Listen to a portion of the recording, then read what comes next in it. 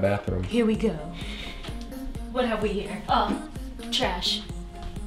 Gotta put this aside. Oh.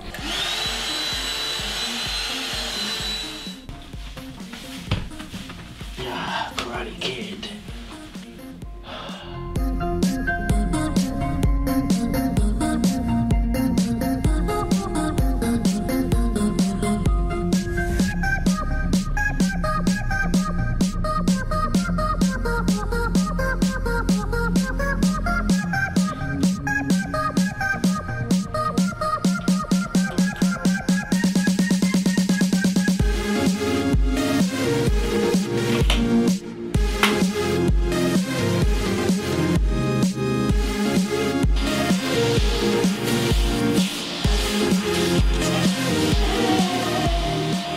Gotta be thorough.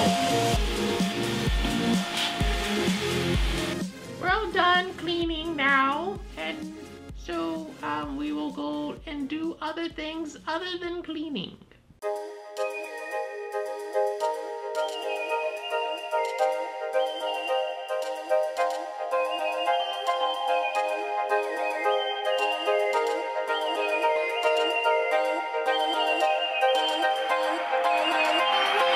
So today I am tired.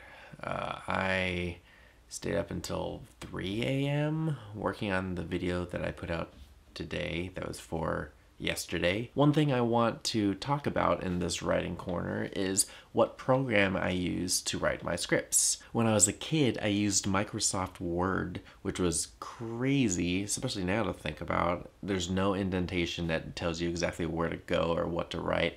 I had to guess everything. There weren't any manuals, there weren't any classes. There's no one in Sacramento to teach me. The only person I learned a lot from was John August, who had a website, johnaugust.com, which gave tons of really good information about screenwriting. Once I got older, I used Final Draft, which was pretty okay, but still not good enough for what I was searching for. And then, what do you know? My favorite writer put out a program called Highland, which was a really, really different way of writing scripts. It gives you a writing format, and then it lets you read what you were writing in script format. I love this type of a program because it's exactly how my brain thinks. I like things to be just kind of simple and thrown out there, but then I also want things to be very perfect and neat, and it kind of gives you both of those things. Learning the proper screenplay format is really important for screenwriters, especially if you haven't made it out there, because everything I've ever heard from anyone that's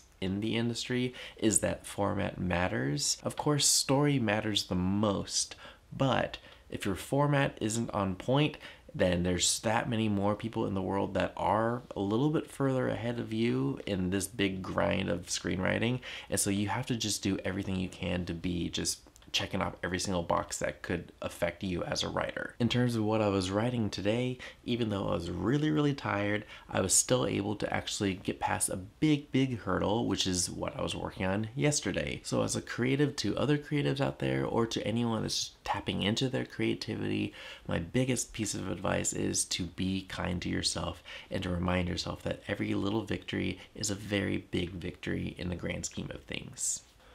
So that's all for today. I am gonna go to bed.